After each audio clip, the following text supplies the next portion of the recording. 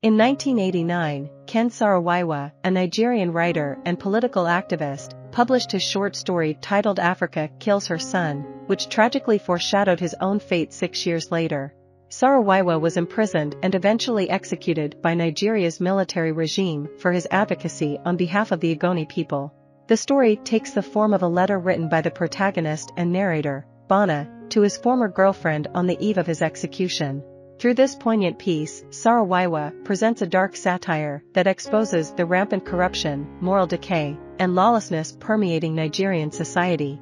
In Africa Kills Her Son, Saro-Wiwa attributes the challenges faced by African people in their pursuit of a fulfilling life to these corrosive societal traits.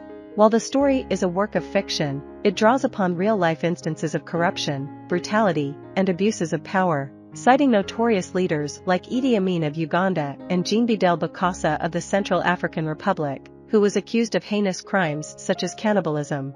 The narrative unfolds within an unnamed Nigerian prison during the 1990s, with Bana composing his letter from this confined space. Addressed to Zol, his long-lost love, Bana reminisces about their pure and unfulfilled romance as a source of solace amidst the pain he endures. In his final moments, he seeks a small favor from Zol, confident that the letter will reach her due to the prison guard's susceptibility to bribery. Bana acknowledges that the guard, who is easily corrupted, will never face consequences for his actions, even though he deserves to share Bana's fate at the firing squad. Alongside Bana, 2 other men, Sazin and Jimba, also facing imminent death, choose to celebrate their last night on Earth rather than dwell on their impending doom. In a remarkable twist, Bana and his 2 companions have played a memorable game on the other thief, the High Court judge who presided over their trial. Surprisingly, they admitted their guilt and insisted on receiving the harshest punishment possible, leaving the judge dumbfounded. This deliberate act was designed to avoid the spectacle of deceitful lawyers and biased courts. By confessing to being armed robbers, they believed they were staying true to themselves, their calling, their country, and humanity itself. Their aim was to deny the judge the power to pass judgment and instead make him a captive of their words. Bana proceeds to recount the events that led him to become a bandit. After encountering a prostitute who candidly shared her reasons for choosing her profession, Bana was struck by her unapologetic honesty. Inspired by her words, he decided to leave his job in the Merchant Navy and accept a position at the Ministry of Defense. There, he witnessed firsthand the blatant plundering of the national treasury. When he attempted to expose this corruption, he was promptly dismissed. Rather than re-entering a society that covertly robbed its own people, Bana chose to live openly as a thief and bandit, rejecting the deceptive practices of those around him. As Bana contemplates Sazin and Jimba sleeping beside him on the floor, he recognizes their qualities that would make them exceptional second-in-command to the warlords currently ravaging African nations. Sazin, a former sergeant in the army, and Jimba, a police corporal, embody bravery and heroism, exemplified by their peaceful slumber despite their impending execution.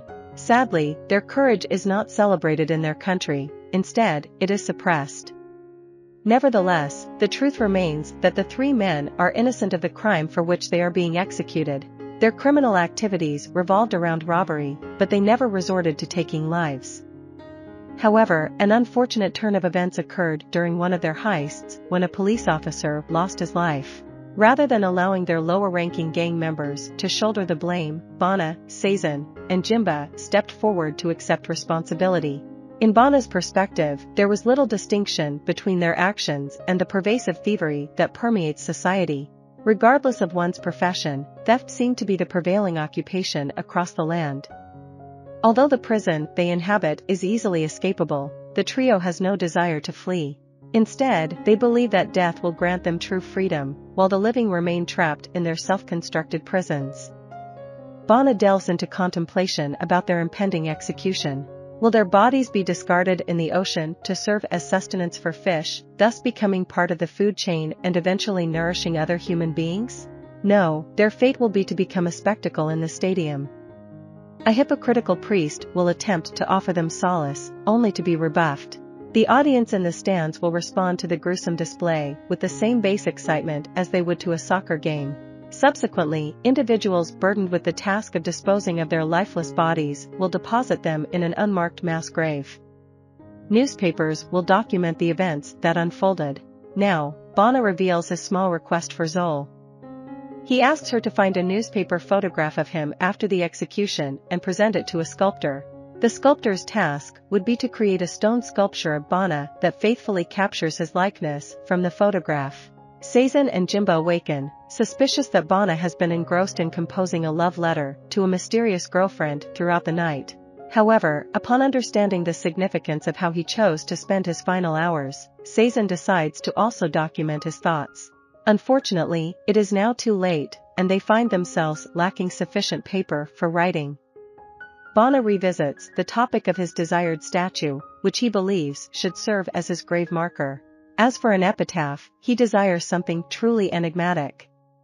Drawing inspiration from a newspaper article about an African leader grieving for a beloved lieutenant, who stated, "Africa kills her sons," Bana decides that his own tombstone should bear the perplexing inscription, "Africa kills her Sunday." In a final bittersweet jest before bidding farewell, Bana quips, "A fitting epitaph, don't you think? Cryptic. Definitive. A stroke of brilliance, I must say. I'm certain you'll concur. Africa kills her son. Is that why the continent has been referred to as the Dark Continent? Yes. I hope you enjoyed this video. Leave a like if you did and be sure to subscribe. Thank you.